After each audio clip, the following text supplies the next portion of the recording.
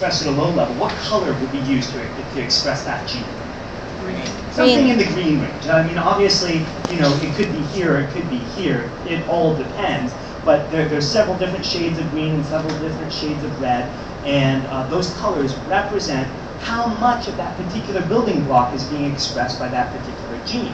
And so this gene over here with high expression would be expressed with something here in the red range, and I couldn't tell you exactly which color of red, because it has to be measured on what's known as mathematics gene shape, which we'll talk about.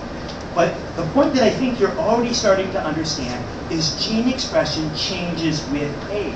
And so here I have two different genes that are being expressed at two different levels when we're young. The thing that I want to make sure that you don't get in your head, because it's a misunderstanding, is that when we're young, our genes are being expressed at a low level, and as we get old, our genes are being expressed at a high level. Or vice versa, that when we're young, our genes are being expressed at a high level, and as we get old, the gene expression goes down. That's not it. Rather, what we have is these are two different genes expressing the way that they express during a youthful period of time. And you can see that one of these genes has low expression and one has high.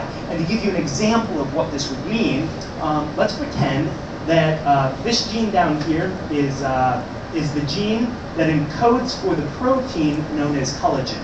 Any of you familiar with collagen? Yes. What's collagen do? Does what? It firms your skin. It actually gives structure to your skin.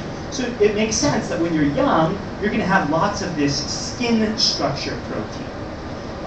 Well, then this gene, let's pretend for a second that it encodes for a functional protein known as collagenase.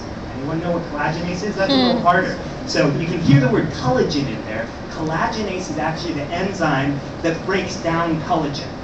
Okay, so your body is always renewing itself, and it's always building new parts and then taking down the old ones, so that you're really constantly being recreated all the time. So you do want some of this collagenase in your body, but this collagenase breaks down the collagen